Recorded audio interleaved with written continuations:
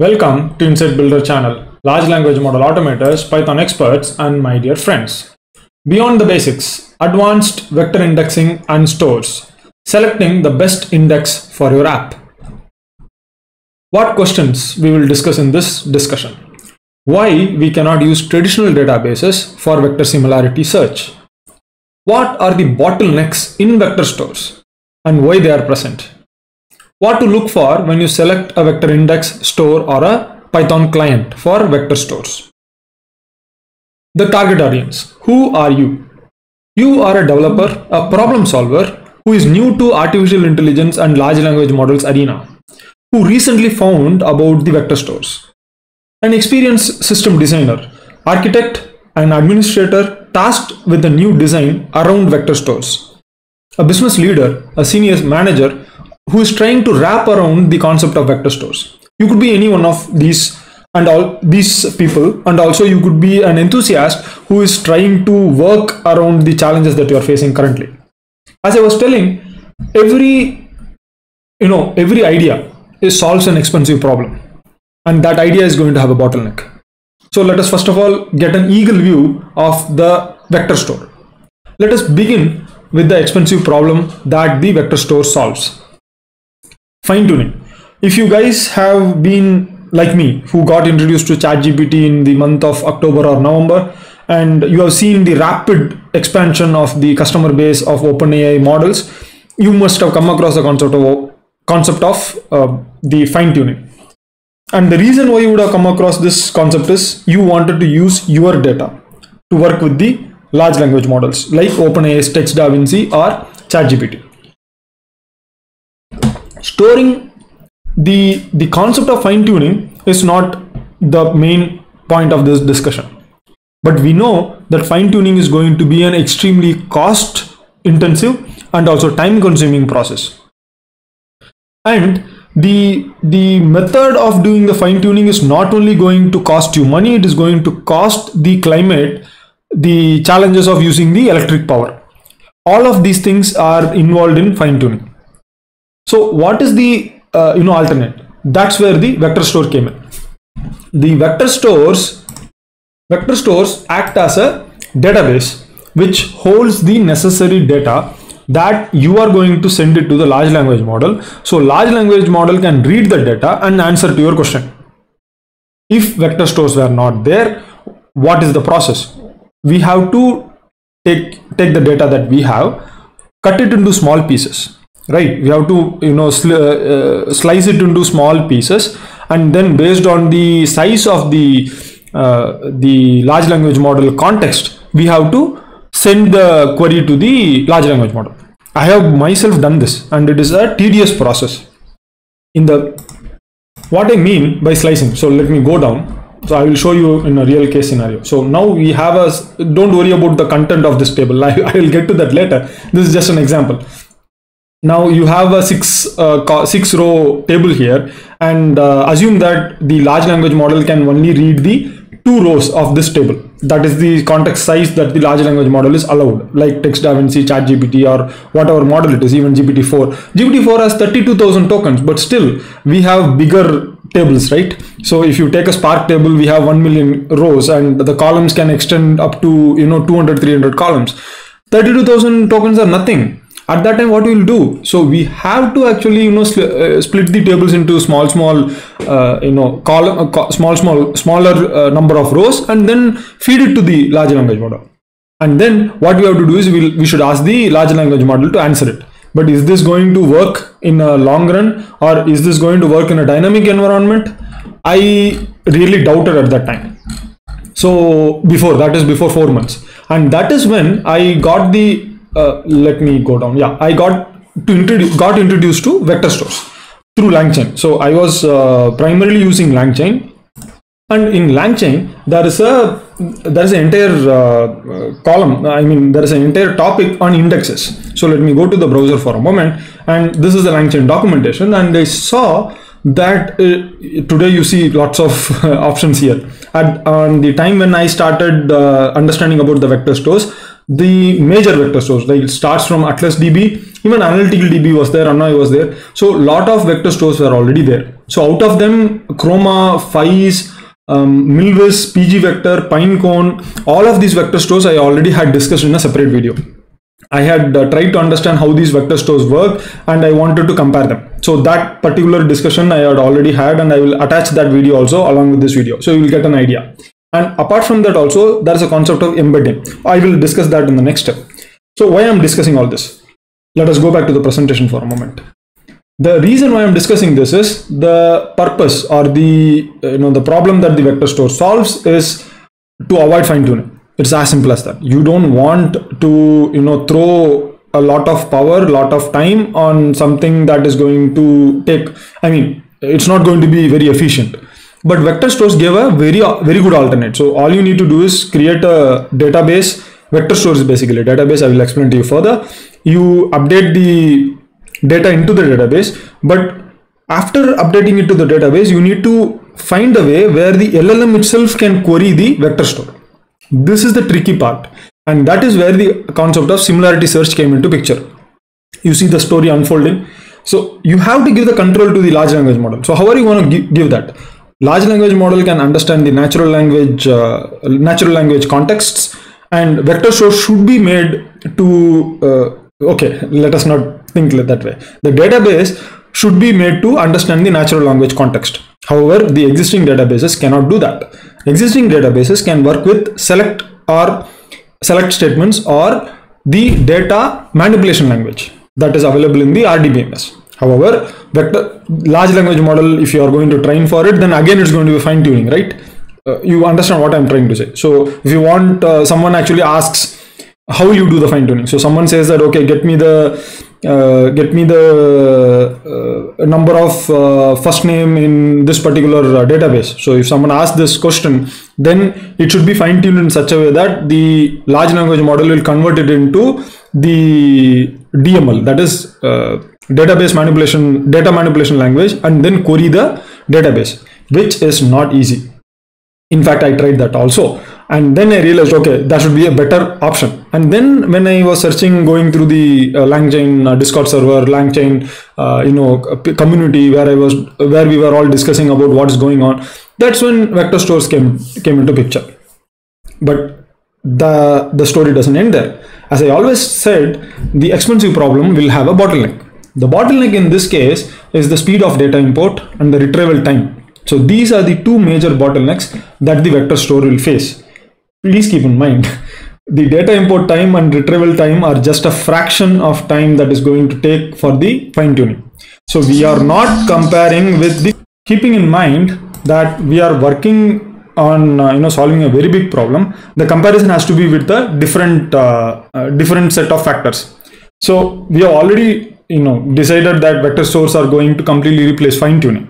So once we replace fine tuning, we are talking about now vector stores, and vector stores are kind of a database. We need to compare the way vector stores work with respect to the traditional databases. So our comparison should be in such a fashion. So we cannot compare for an example, compare a table with a chair. So it doesn't make sense, right? The same way, we should compare the vector stores with the database. So what we are going to do is, we need to also think about how the vector stores support CRUD operations, high availability, horizontal scalability, and concurrent access. All these kinds of discussions, the team who is going to implement these vector stores have to think about. Now, coming to before we go further deep into it, let us discuss about the parts of the vector stores. So a vector store is basically a database which contains vectors and the media, that is the data that you are going to store inside the database, and the encoding model. So this model is a machine learning and artificial intelligence model that can be either open source or it can be closed source, like OpenAI embedding functions. And this is also a part of the vector store. So this is one of the main point you have to realize. In the traditional database, there is going to be just media. Okay, and there is going to be, instead of vectors, there is going to be keys, that is indexes, basic numbers or kind of hashes that is going to be there, but there will not be any kind of encoding model. So this is something that anybody who is looking into vector store should realize. Second, so this is how the data will come out of the vector store. Data will be stored inside the vector store. For an example, there will be class. So I am talking, this is one of the vector store, VV8 vector store that I am using here as an example. So there are many other open source vector stores, but there is no, see, I should be frank with you guys. I am trying to be as open to new technologies. So please don't mistake that I am using this particular example, because this is much more easier and it is available already, so that's only I'm using it. So VV8 vector stores have classes. I will also explain these points also in a moment. And the class also has the vector, as I was telling, the vector, and the media. This is the content that I was talking about, right? And the vector. So we have the media, we have the vector, and the model is already part of this particular class. So this is how the vector store is architected, right? This particular data that you are seeing is coming from the particular collection or a class called Vim texts. Now this is the part of the vector store, parts of the vector store. Now steps of a similarity search. In case of steps of a similarity search, in order to do a similarity search, we need vectors. A vector from our physics, 6th standard physics, we know that vector is a contains of magnitude and direction. So this is vector, while the direction part of the vector is the key for finding the similarity between two vectors. This is the key concept that you have to realize. You don't need to understand how the mathematics is. You don't need to worry about how the implementation is being done in the programming level. All these things are taken care by the vector store developers, right? All you need to know is what they are doing. So in the implementation level, what the developers of these vector stores are doing, as a user, as the senior manager, or the designer, you have to understand that part only. Next comes the similarity search part. So when you search, what is going to happen? So user has to give a query, and this query is going to be of any form. It could be text, audio, image, video, or any other media that you are talking about. And this particular query will be converted to vectors, that is using the encoding model, the same model that is available inside the vector store. That is one leg. The other leg is the dynamic data that you are going to query upon is already fed into the vector store. It is already available there, and the data encoded inside the vectors is converted. So this step is also getting done. Now what happens?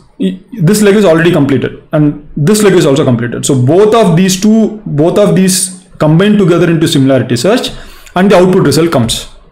So this is where the actual magic happens. Okay, so yeah, there are lots of magic in these steps also, but this is where the main magic happens. So that is what we are going to deal with next. Just a comparison between vector stores and regular RDBMS database. So in RDBMS database, if you say something as table or relation, in case of vector store, it will be either called as collections or class. If you are going to call something as keys, primary, secondary key, there are so many keys in RDBMS or NoSQL, you will be calling it as vectors. So understand this. Vectors are going to be this is a confusing aspect of the vector stores. In case of the regular DBMS, what you will do is there will be keys that we will assign, or we will ask the database server itself to generate some keys, and that will generate it based on the data that we push into the RDBMS. So we will use that keys as a reference point. But in case of the vector stores, what happens is, first of all, the data, where it is, the data that we push into the vector store is read, and then these vectors are created. So the reference points, these vectors, are part of the data that is pushed, that is media that is pushed in. This is something that is little difficult to imagine, but once you grasp this concept, then you will understand how the vector stores are working. So try to linger on this topic for a minute, and also you can check my earlier GitHub repos. So just a minute. This is the repo, or this is the particular Jupyter notebook that I am referring to, where I discussed about the data retrieval from a vector store, the VV8 vector store that I am discussing. So you can actually review this particular notebook. So I'll be sharing the link for this particular notebook. Let us go back to the PDF. you can see how this process works. So how this leg of this process and the second leg where we load the data, how these two steps work and how the similarity search is done. So all these things are there in that notebook. So you can take a look at that, and then how the results are coming out. All these things you can see, step by step. The reason why I'm, making a separate video with a different outlook is that, as I was telling, the objective, the audience of this particular video is a little bit different, because I heard a lot of questions and feedback coming on the vector stores, because that is going to be the key player in this new arena of large language models. So that's why I'm making a different, more basic video, and also which introduces more advanced concepts also, where you compare the things, because you might be from a database administration, or you might have already got a very good experience in system administration, system development, etc. But this technology might be new and you want to come up to speed rapidly, then this video will be help to you. So here, natural language, NL is natural language query, and natural language query plus similarity search is similar to the select query. I was explaining, right? If I am going to give a natural language query and similarity search, and if I have to fine tune it, think what will happen. It will take a lot of time, lot of effort, etc. And a regular person cannot do it, right? Someone has to be trained in natural language processing, trained with lots of models. Accessing those models can be a challenge. So, let us not discuss about the challenges now. Okay, let us discuss about how to solve the challenges. And here we see the last point where we talk about the Python clients. We have, for an example, in case of traditional databases, we have PsychoPG, we have PsychoPG binary, we have PySpark for Spark related data warehouses. And in case of vector stores, we have VV8, Quadrant, ChromaDB, Phase, lots of clients. So as I showed in the LangChain library, there are lots of clients. Coming to the next step. Now we already saw the parts of the vector stores. We already saw how these things are, internally built. Now we are going to check this point, the point where the dynamic data or the query from the user is converted to vectors, and how these vectors are helping us to work with the similarity search. So we need to go a little deeper into this step. So these two arrow marks are there. We are going to discuss that part of the process. As I was discussing, in case of vector stores, the data is pushed into the vector stores, and the data is encoded and converted into the index.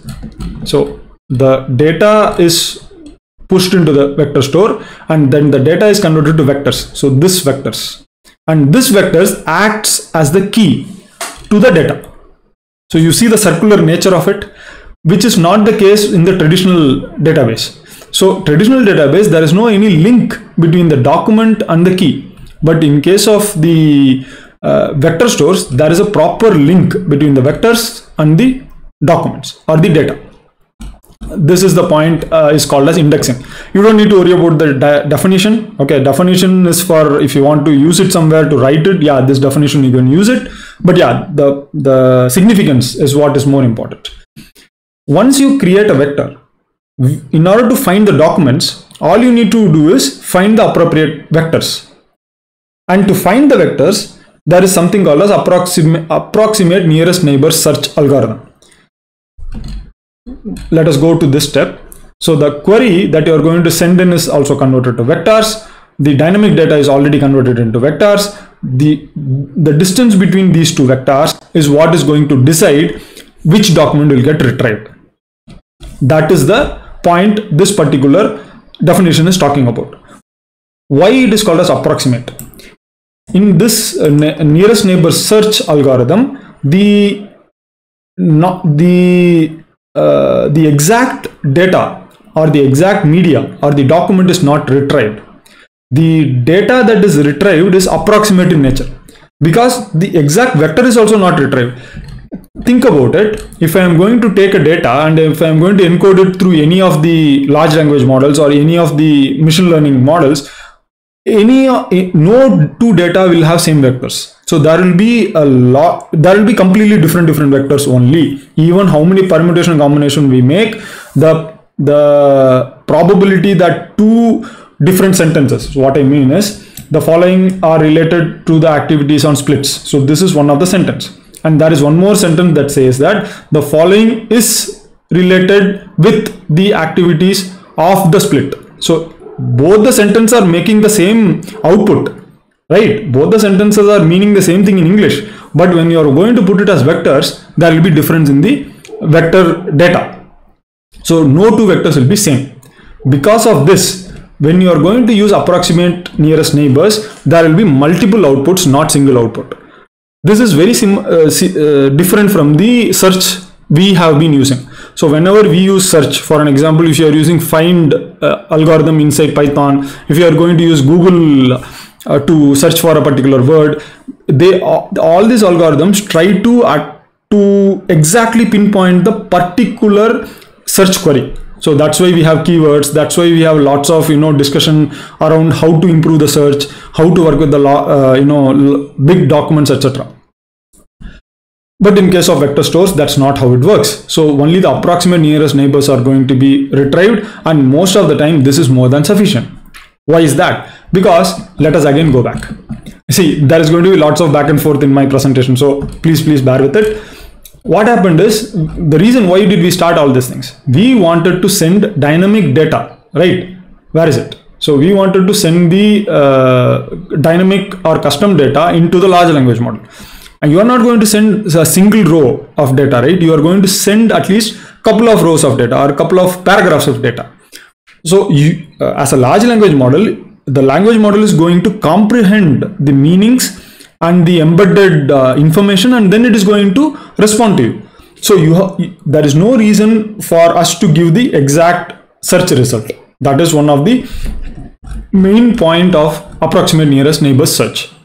So even if it is going to be approximate, the large language model will finally read the context and give you the answer that you are asking for. So this is a win-win that is very fortunate for us.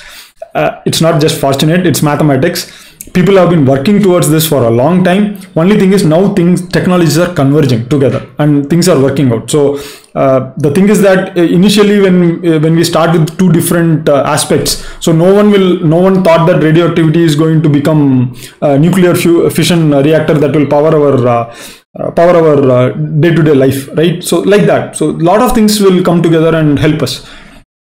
When it comes to the next step, so now you understood what is approximate nearest neighbor, we understood what is indexing, etc., etc. So you must have already got a fair idea what is going on here. But now comes the important point. So these things, okay, let me cut it short. So in 22 minutes, you have actually understood what you have completed the discussion. So I can actually end this particular discussion here itself. So let me actually review this, because after this again I'm going to go into details of the indexes. So if you are part of any of these system designer, or if you are part of any of the senior leaders, whatever is going to come next may not be of use to you. However, I am going to explain it. If you want, you can continue watching it. But I will just do a recap for you. So we discussed what is the questions that you will be addressing. So why we cannot use traditional database, I explained it. What are the bottlenecks, I explained it, and what to look for when you select for the vector index.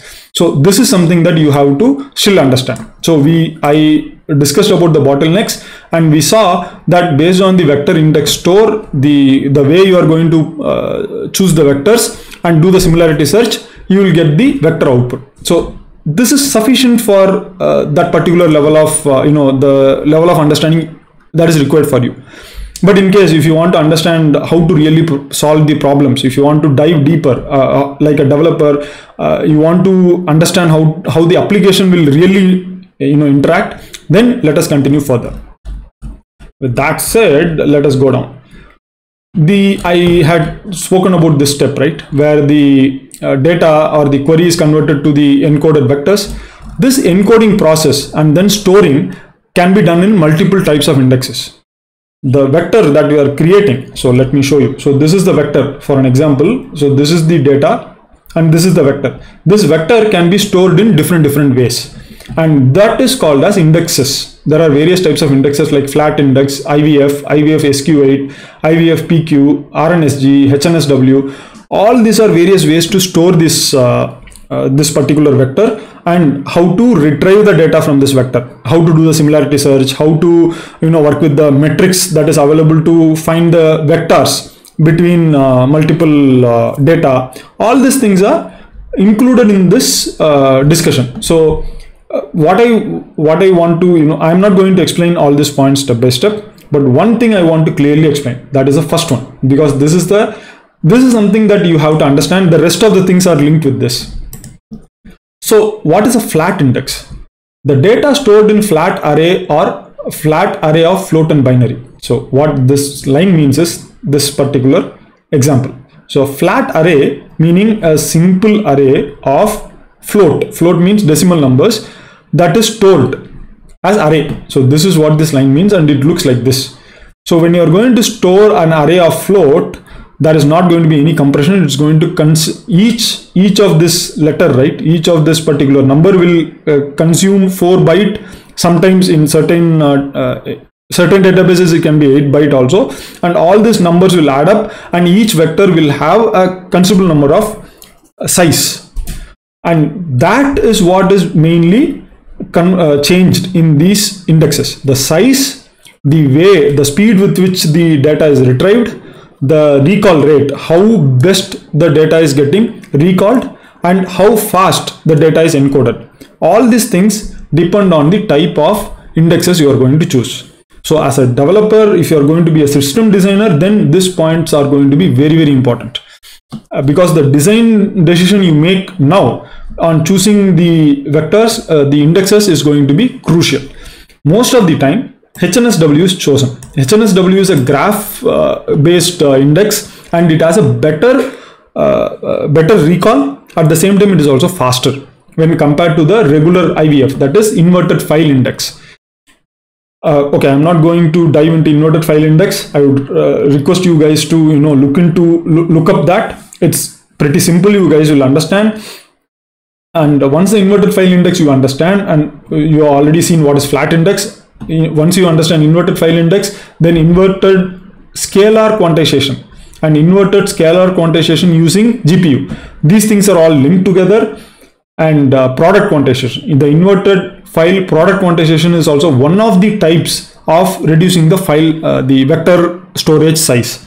So all these algorithms are trying to make the vector store as efficient and as fast as possible. So that is the target of these algorithms. The problem that they are solving is not something that as a user or as a person who is trying to create a new app idea. So without even knowing all these things, if you basically simply go ahead and use HNSW also, it will work.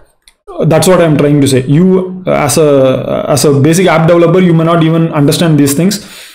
But after you start developing app, multiple complex scenarios arises. Your system is not responding as you expected. At that time, you might actually, have some challenges. You might have to come back to this. Usually what happens, this kind of challenges occurs in the MVP itself. That is minimum viable product itself. You will face all this problem, and then you will start learning. But for minimum viable product, actually you don't need to learn this. This is what I'm trying to say. Right. And if you want more details, you can refer to this wiki. Facebook Research has done an excellent wiki on FIES, and along with that they have discussed about lots of other quantization and indexing processes, which I have not discussed here. This is something that I wanted to show the reference. I have taken the reference from Milvist documents. I have taken the reference from Webier documents. I have read a lot of other documentations in open source, and then I am collecting and sharing this information with you guys. So I really thank all those developers who have spent their time to give me this information. I want to give the reference back to them. That is very important. Here is the tabular column which shows the pros and cons of each of the index, like I was explaining. So HNSW has high speed query, better recall rate, and large memory resources. It has a con also. You need larger RAM for HNSW, but yeah, RAM is not going to be a challenge for us. I hope so. So this is the scenario. If not, then you can try for the IVF PQ. So PQ is something that most of the vector stores are right now supporting. Most of the vector stores, I'm not saying all. So keep that in mind when you are going to go and choose a vector stores. You might have to look at these things when you are going to go to production, right? Coming down further, so these are the metrics that you have to look for. So I'm not going to explain these metrics, but yeah, these are the metrics you have to look for. The recall rate, the query per second, the import time, etc. How the distance metrics is implemented inside the vector stores. So these are the various metrics that is available and implemented. As I was telling, these are all taken care by the vector store developers, the Python client developers. From the perspective of the users, from the perspective of the system designers also, you may not need to worry about these things, but knowing this is good.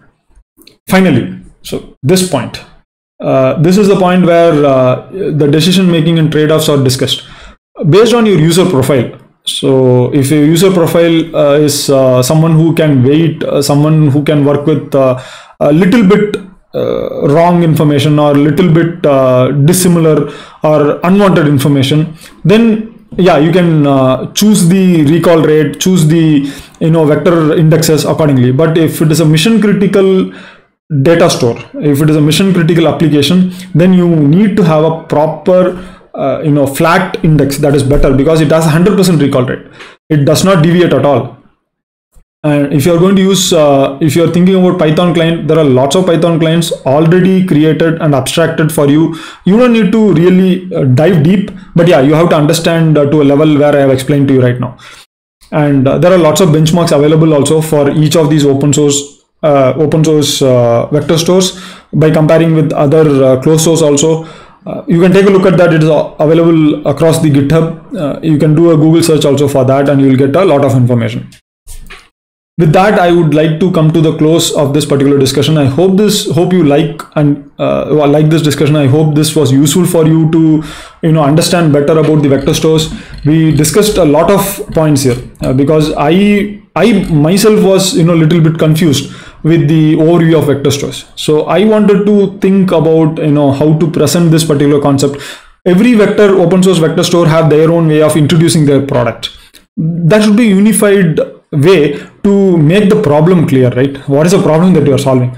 That is the most important point I wanted to highlight. I hope that you understood the problem, the fine-tuning problem that you are solving, and how we are leveraging the knowledge that we have from the regular database, and how we are converting that, transfer learning that knowledge to the vector stores that we are going to use. So we saw the parts of the vector stores. We discussed how the search step of the vector store is working. So we looked into all this stuff. And finally, we also defined about the indexes, worked with I explained to you the details of the indexes, the pros and cons, etc. With that said, I would like to come to the close of this particular video. Do subscribe to my channel for further updates on similar videos. And with that said, I would like to leave this video with 4 different words this time. That is learn, learn, learn, learn. With that said, thanks for watching. See you guys. Have a great day.